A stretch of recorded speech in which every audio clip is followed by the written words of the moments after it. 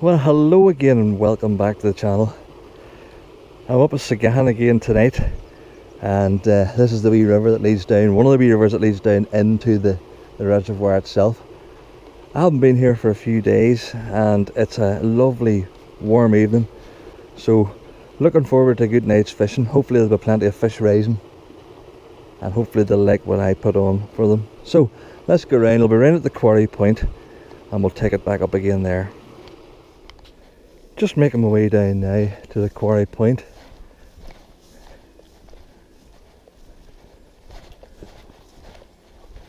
These ferns grow up over the year, and I would say by the end of August, September time, they'll be easily 5 to 6 feet. It's like walking through a tunnel when you get to come down here.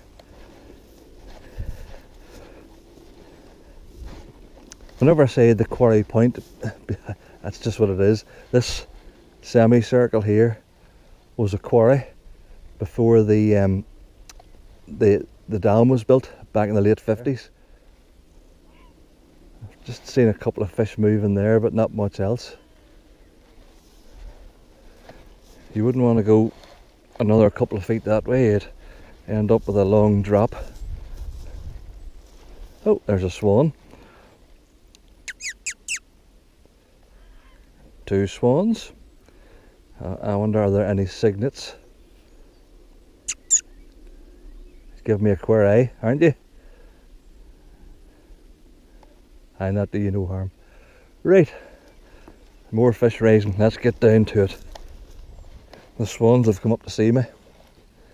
There's a load of fish rising. I'm just retying my cast here. I think I'll start off with a meaty morsel.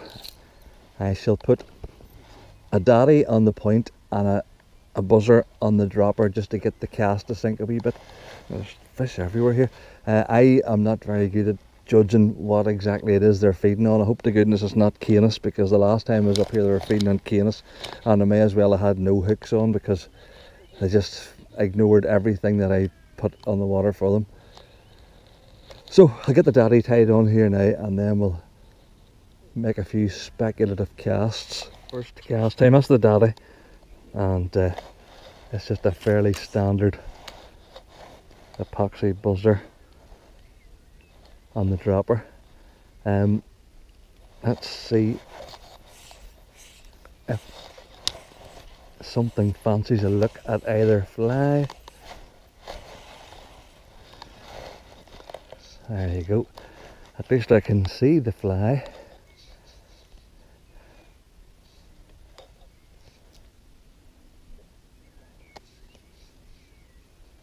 My pulse has quickened somewhat.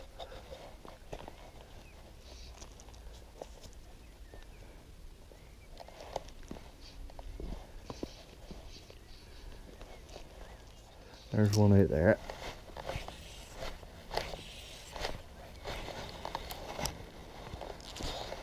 That's right on his nose. That's right in your nose, son. Oh, he went away the other way.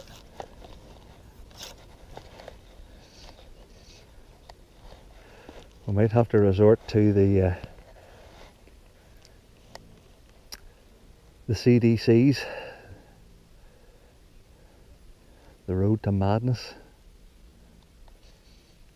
This is definitely the warmest evening I've been up here this year. Oh, there's a fish a foot beyond it. Now that's a bit disappointing because he could have seen my fly and decided not to take it. We're going to have to go on to something a bit smaller.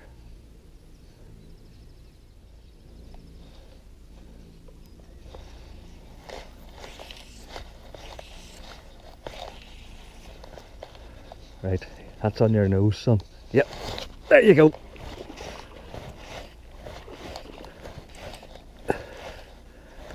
Well, thank goodness for that. Now if I can just get him landed.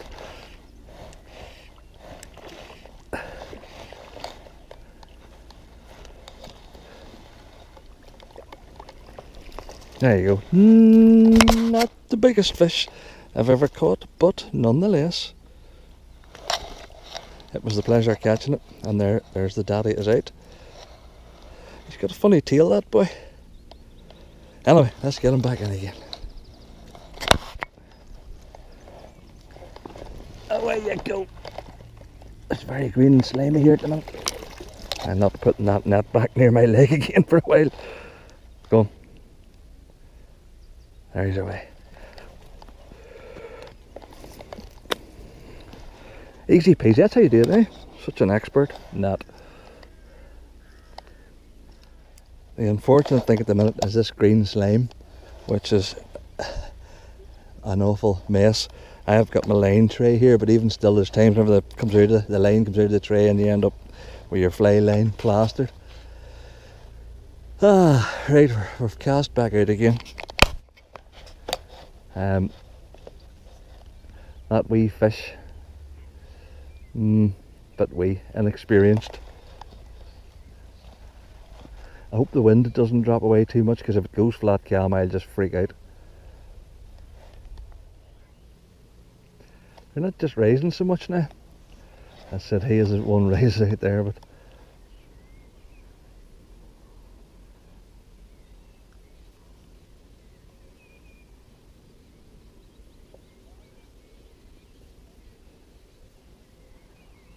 oh, he went for it. He went for it and didn't take it. I know what you're thinking. You missed it. Yeah. Oh, there's a better looking fish there. I'm going to end up trying something smaller, because I say they're coming up to the surface, but that daddy is a bit big. Give it another couple of casts and then we'll see. And the wind's dropping away. Flipping. Not good. I'm surprised I haven't had a wee tug maybe on the buzzer, on the dropper, because they do like a good buzzer.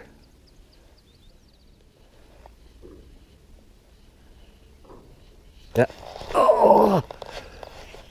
Flip. I need to get smaller, because they're hitting it, but they're not hitting it. They're going, they're looking. I learned to speak English again. They're coming up for a look at it, but they're afraid to take it. It is actually quite a big, it's a big daddy. I haven't got a great, that's a gain.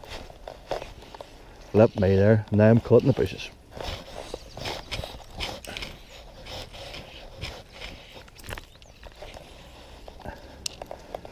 Right, fish. Here's your last chance.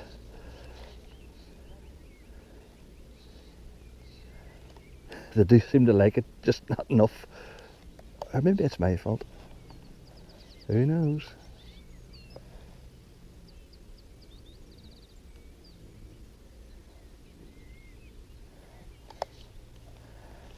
If you were dopping on some of the big Irish lakes and a fish came up and took your fly, you're meant to dip your rod and say, God save the Queen, and then strike. Maybe I'm striking too soon. Do you think? I reckon we got a chance to find out.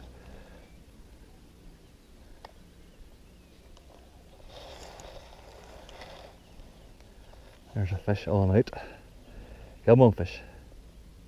Something a bit smaller this time. This is on the dropper, which is a fairly small buzzery thing, and on the point a CDC black. So I don't know if this is going to float, whatever. Let's go and give it a throw. I'll try and do this without getting everything covered in glower. I'll make my first cast from up here on back of it to keep the line out. It looks good. If they stay floating, we'll be grand.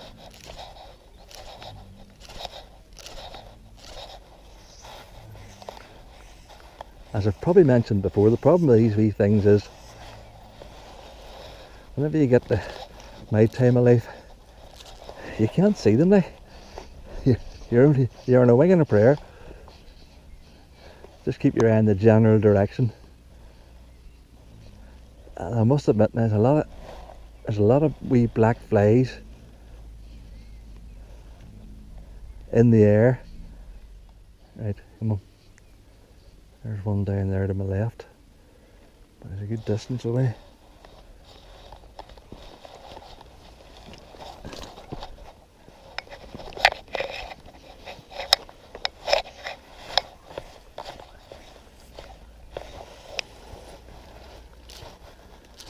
I can see that sitting on top of the water.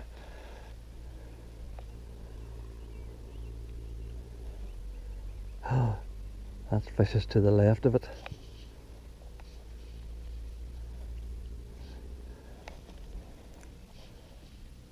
Oh, there's a fish heading over in the general direction of my fly now. You're at it. Oh, he's turned. Most frustrating when they're taking flies all over the place, they won't take yours. There's a couple of fish over there.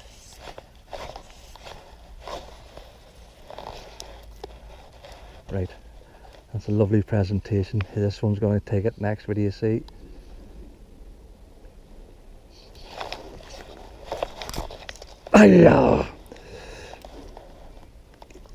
At that distance, you see, I can't tell if the fish actually went for the fly or was just close to the fly. And now you see your fly line ends up in the gutters and you're caked to the eyeballs in green glamour. Lovely, lovely, lovely, lovely, lovely. Where'd that fly end up? In the nettles. Now we're okay. Let's go back down again now. There's one there.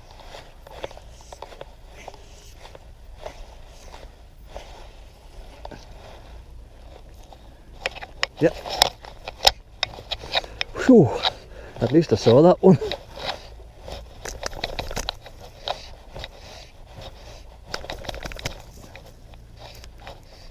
He's not wild big now, but it's nice just to get him on the dry. Where's that net?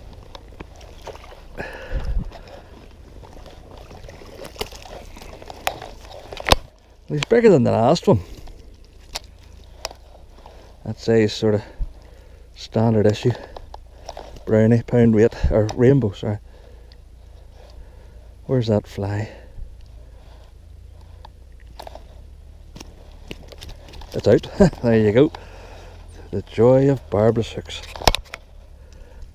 Let's get you back in the water. I'd love to put you in somewhere clear, but I can't find anywhere. A little bit over now. You may just go in here and swim through the weed, my son. Go for it. Same fly, although it's damp. If I give it a good swish back and forth, it might dry out. I'm glad to see that wee breeze is still staying with me, because if that goes, I don't think I have any chance. I'll do a few false casts here to get that fly to dry off. They're rising like blazes here, so they are.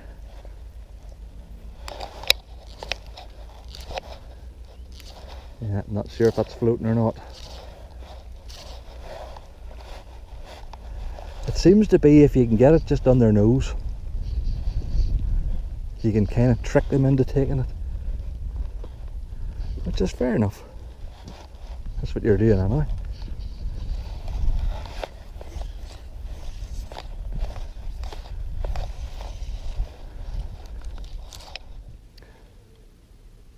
Well, the fly's floating again and I can see it, but if you blink, it's gone. You not get it back. Oh dear. This is meant to be relaxing. I was in Specsavers the other day and I didn't get a new pair of glasses. I should have done. That wee fish was just beyond my fly.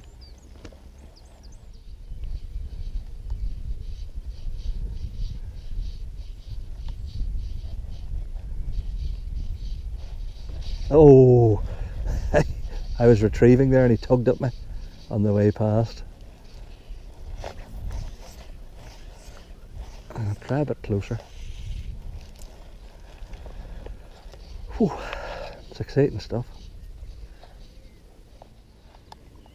You know the way you always end up with boxes of flies and half of them you never use? Well, I'm going to use the ones that I never use. So there's got a yellow shipman's and an orange buzzer. Let's give it a throw. You never know. Would you believe that? I was just about to take that fly off. I said, I'll give it one cast down here.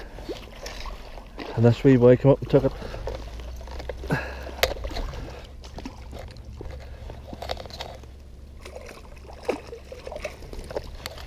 And he's not a bad fish. Yellow shipman's bottom lip. And the fly's out. There you go. What's the moral of the story? Always give your useless flies another throw. Let's get you back in again. Right, now what do I do now? Do I leave that on?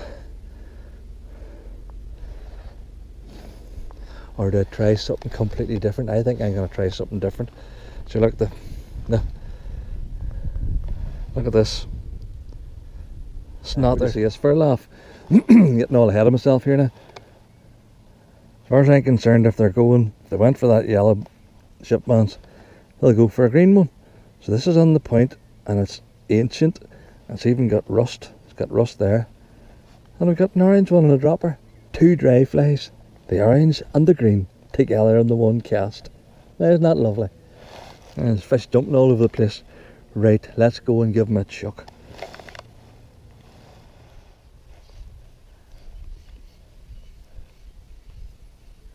Oh, there's... Was that at me? No, I don't think it was. Oh, look at that one down there. I would just love them to float for just a wee second or two. There's, I can see one floating now. I don't know if it's the orange or the green. And then you hear big splashes like that and you're tempted to look away. Yeah. Oh! Oh, he went for it. I don't know which one it was though. Well, right, let's go again. Let's see if we can get these dried off a bit.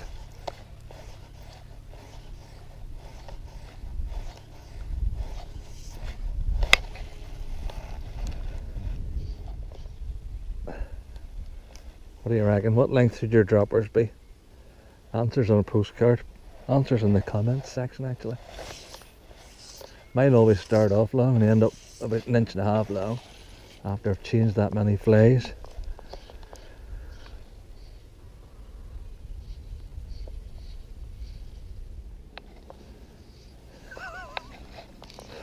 Oh dear. Well, it would seem that the fish in Seagahan are not as ecumenically minded as me, because they've refused both the orange and the green. So we'll have to try waste. No, they haven't. Look at that. Every time they just do that to spite me, you know. That's on the green.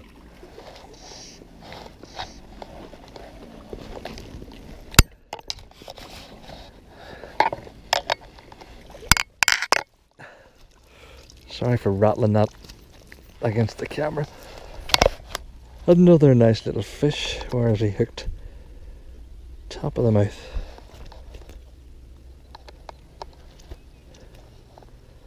My son.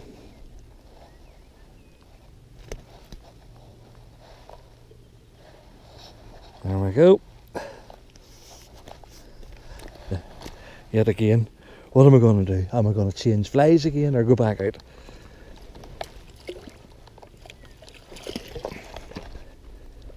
And away. Right. I've changed again. Because the other flies were wet and messy and whatever. And I've just seen a fish out, well, 2 cast lengths out. And it's an absolute brute. 2 more shipmans of varying degrees, a claret on the point and a browny thing with foam on the dropper. So let's give these a throw and see what happens. That one's close now, that one's close. Come on, you can do it. I always prefer the wee ripple. He's got it. Oh, I missed him, I missed him, I missed him. What am I like? Well, that's a good sign. At least they're prepared to take it even in the flat cam. Let's get these cast out again. Flipping heck, they're going nuts here now.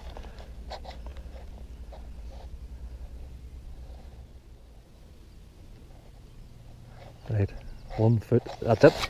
I missed it again. That's the claret one.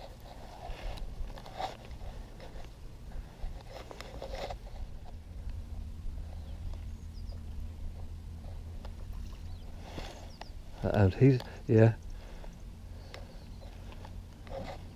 I'd be as well just hiding the lantern at it. I'd jump into it.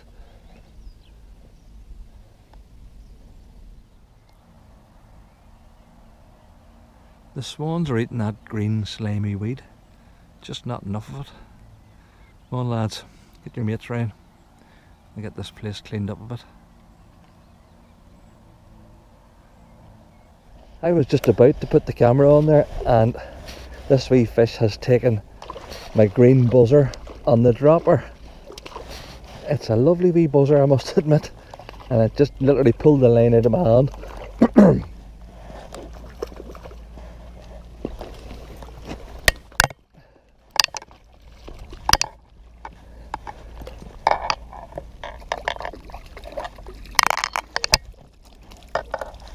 And the hook has conveniently come out, so we'll get him back.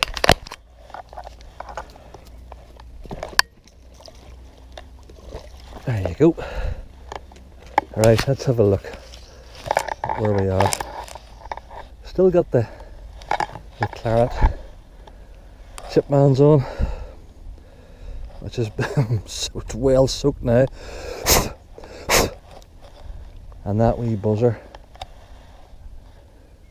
it's a lovely wee thing, very neat. So let's go for that again, shall we? Come on fish. Yeah, that's that wee buzzer again.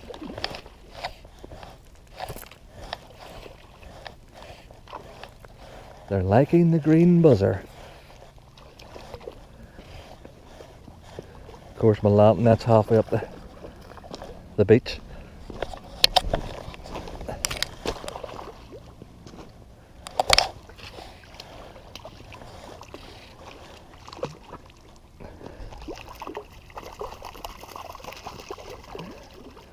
He's a spirited one.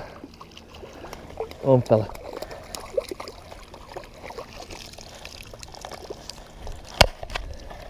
The nose out. Happy days. And gone.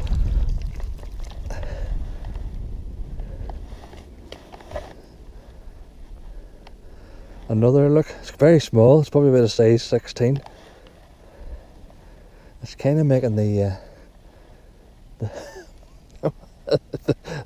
yeah. What am I going to do with that? For frick's sake. Right, we're back out again. I think it's going to take a wee while for that shipmans to start floating, but we can fish slowly with that green buzzer, which they're seeming to like.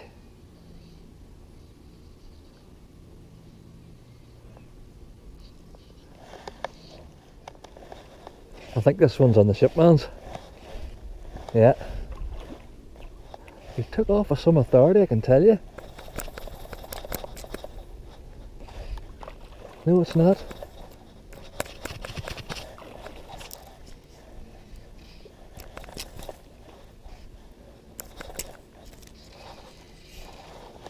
Seems like a bigger fish. That couldn't be a bigger fish. It's just going well. That fish took off like a 10, not 10 pounder, a 2 pounder.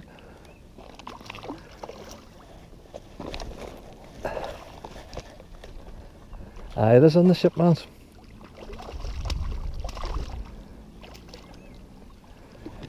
Right down, fella.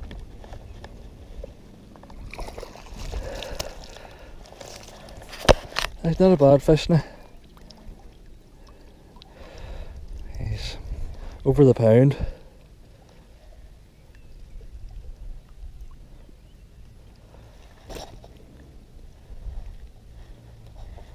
There's the shipman's out.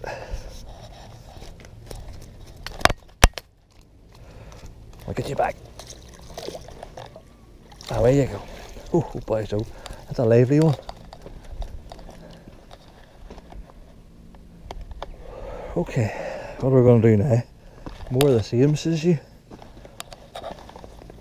I'll hang my net up to dry in that reed.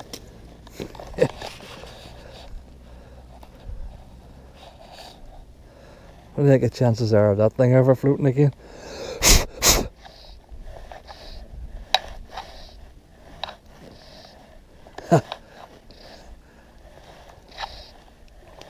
This one's coming in sideways.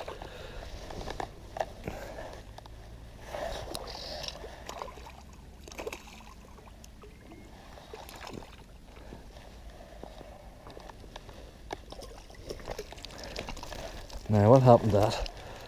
He went for it, did he? Nah, he just swam into it.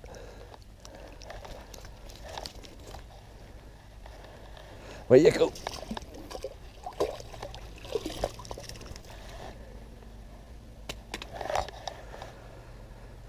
I think we're going to have to change it.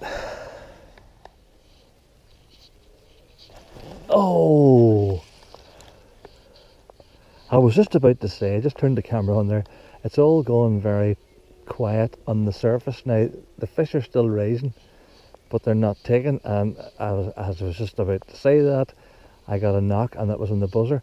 I think I'm going to dispense with the shipmans and stick another wee buzzer on the point. And yet again, as I always say, heaven forbid, I might stick an indicator on and just sit down for a bit and take it easy. Well, it's 9:15 and I've just put my fleece on, which is amazing to get an evening's fishing just in your shirt sleeves. Oh, I missed that. Ugh. I have the indicator on there now and a couple of buzzers. I moved the indicator and dropped the buzzers down a bit deeper. But I must admit it's been quiet. There has been nothing happening.